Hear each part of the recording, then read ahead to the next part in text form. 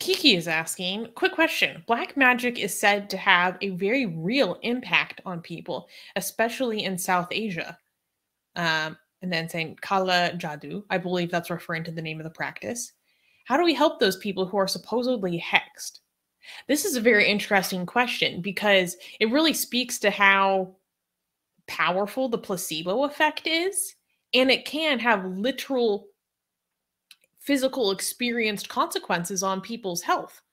In terms of how do we help those who are hexed, that's a very difficult question. I think if there is a way, so it's a nocebo. It's a nocebo, not the placebo, I think. What do you mean? Placebo has positive effect. Nocebo has negative effect.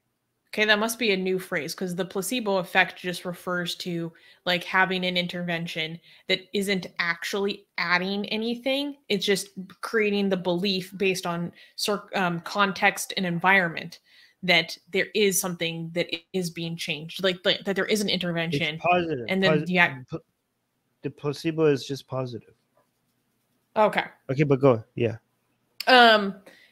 So one thing that some people do for people who have been in cults, particularly like guru cults, where the guru is alleged to have these like superpowers, is that if you can demonstrate to them that they can have that same effect through other means, that will break down their belief in the power of that, of what they experienced prior or what their previous experience was. So for example, this guy, Stephen Hassan, he was working to help get people out of some form of a guru cult.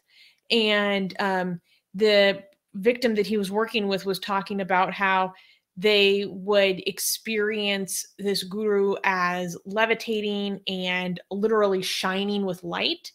And Dr. Hassan learned hypnotic technique.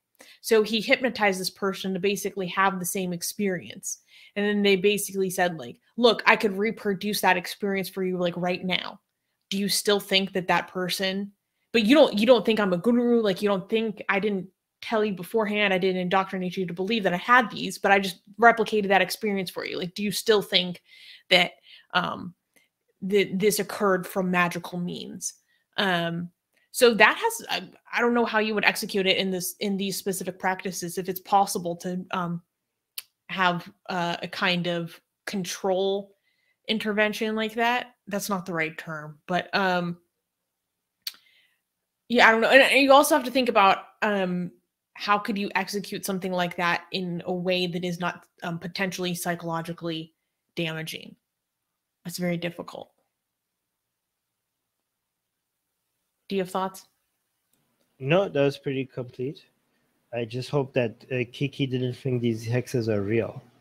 No, I don't think. I don't think so. Okay. All right. Well, hexed is in parentheses. Okay. Yes, you're right. Not parentheses, quotation. But yes. Oh right. Shoot! I'm not right.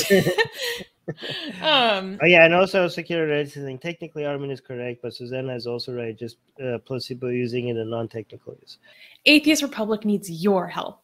We've been the target of many legal attacks by Hindu nationalists ever since our founder Armin Navabi blasphemed against Hindu deities.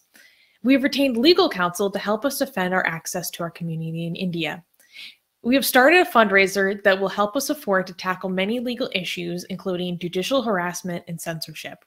Whatever you can contribute will go a long ways in helping us in this fight. Link in the description below.